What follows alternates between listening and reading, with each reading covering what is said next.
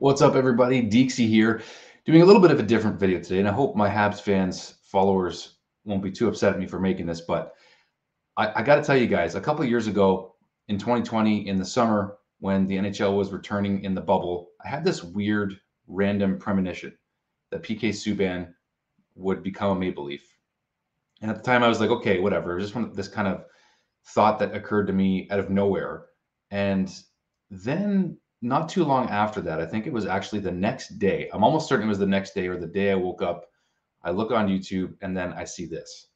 And it was PK, it was PK Subban on Steve Dangle's YouTube channel talking to each other about nothing to do necessarily. Well, they did talk about the Maple Leafs, but I thought, wow, that is a really strange coincidence. So today I'm repping the only Toronto team that I really cheer for the most, the Blue Jays, of course. So go Jays, go!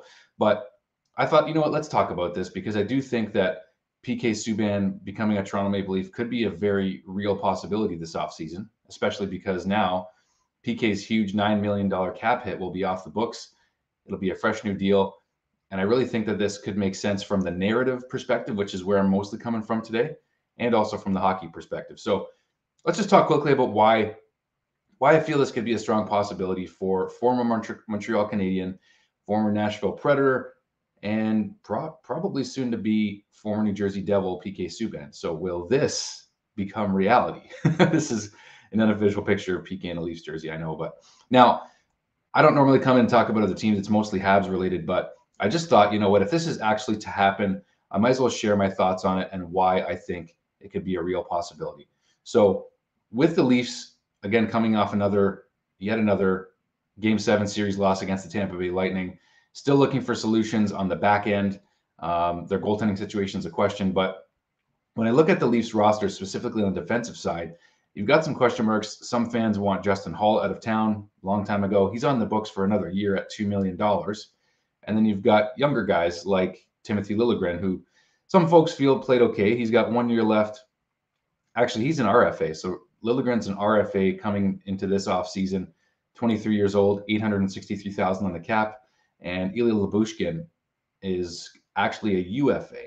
So I feel like if Lyubushkin were to go, this is where PK Subban could really come in. And I think he could be a great hit on the power play, of course, on the first power play unit with Morgan Riley.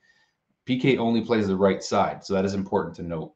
And another thing that's important to note too is, you know, the last couple of years, that I would say the last 3 seasons, the Leafs were rumored to be in on PK, but that cap hit just wasn't going to be digestible, especially in the flat cap era here with COVID still happening. So that being said, just from a pure narrative perspective, PK Subban is a Toronto native. We know this. He's 33 years old, just turned 33. I'm not going to look at his numbers right now, but in terms of where his career has gone, being on the mountaintop with the Montreal Canadiens, wanting to stick around, wanting to be captain, which didn't work out, as we know, and he was out of town for Shea Weber, then going into Nashville, going to the Stanley Cup Finals, getting ever so close, and then just, you know, getting mad at the wrong person with Sidney Crosby, poking at the wrong bear in the Stanley Cup Finals, and then Nashville losing to Pittsburgh, and then PK goes to New Jersey, and he hasn't been back to the playoffs since he was with Nashville.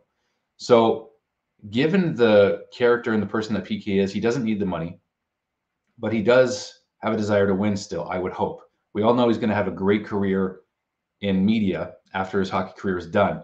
But because he's not quite there yet, I really think that this could be a serious possibility. And a couple more reasons for this being that PK still hasn't won a Stanley Cup.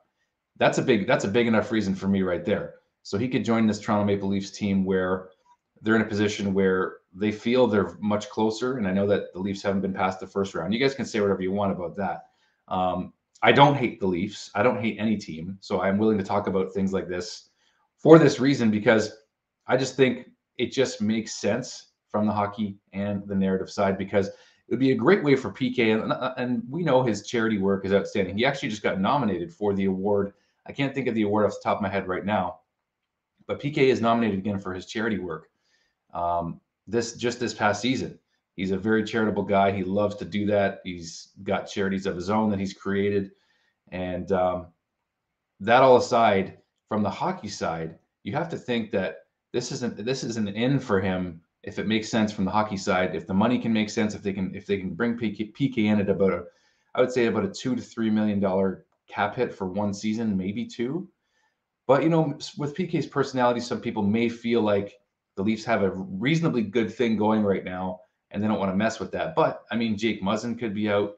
I don't see why they would get rid of him. I think they need him still, but maybe the money they have to ship out some money. But if they can bring in PK and just simply replace Ilya Lyubushkin, I think it can make sense there. Now, another thing too, the John Tavares connection. So we know John Tavares and PK Subban, specifically right here in the World Juniors. So we know that Captain JT and PK Subban are good friends. So this is a story where I feel like, maybe during the off season, there could be some messages or some phone calls exchanged between Tavares and PK if JT really felt like PK could fit into this locker room, because PK is not a quiet guy, as we know.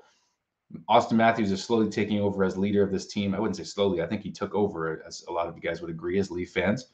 But I think just if there's got to be some itch for you to still be in the game. And I think PK misses being in the Canadian market. I think he misses the spotlight probably. And other than Montreal, where bigger a spotlight than in Toronto.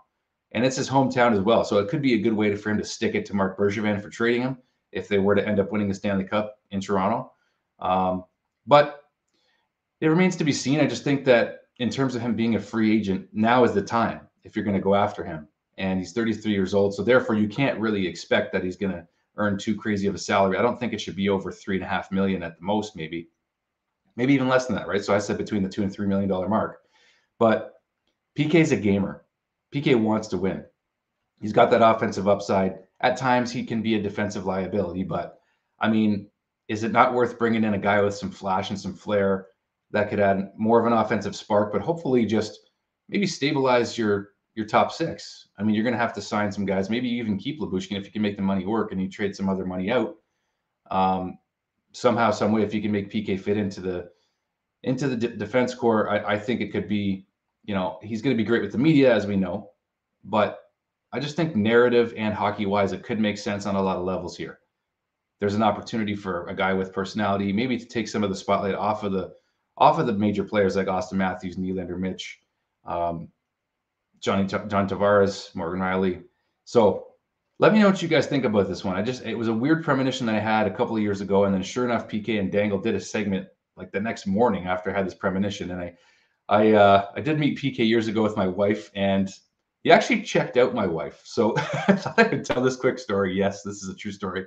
When PK this is his first full season in Montreal here, but it was so funny. I'm like, well, I hadn't proposed to my wife yet, so I guess I got the PK seal of approval there, because she asked him for a picture and he was like, of course. It was just a funny little story with my wife and PK there. Anyway, this is the reason here, if you want to know why I think PK won't return to Montreal, because this guy's still here, Brendan Gallagher. So that's a real big reason why I don't think he would return to the Canadiens. That's at least one of them. And Gally could be the next captain as well. But look at this picture from the draft. This is pretty neat, from seeing PK and John Tavares together. I think that's just a nice shot. And this is one of them just hugging along the boards here. So anyway, this is just a fun little video to talk about. Let me know what you guys think. If you're Leaf fans watching this video, do you want to see PK Subban in a Toronto Maple Leafs uniform? And this is kind of what it could look like right here. So let me know what you guys think. Leave a comment down below. I'd love to hear your thoughts. And we'll see you on the next video. I'm not sure what that's going to be, because we're still a while away for some Montreal stuff being relevant again. But actually, I do have one video that's going to be coming very soon. And that's going to be Brandon Caputo, who's currently watching the Hamilton Bulldogs playoff run right now. They are undefeated still, which is crazy. And the Montreal Canadiens do have a couple of prospects that you guys are watching, I know, on the Hamilton Bulldogs. So I'm going to bring him on to talk about them very soon. In the meantime, we'll talk to you guys soon. Thank you.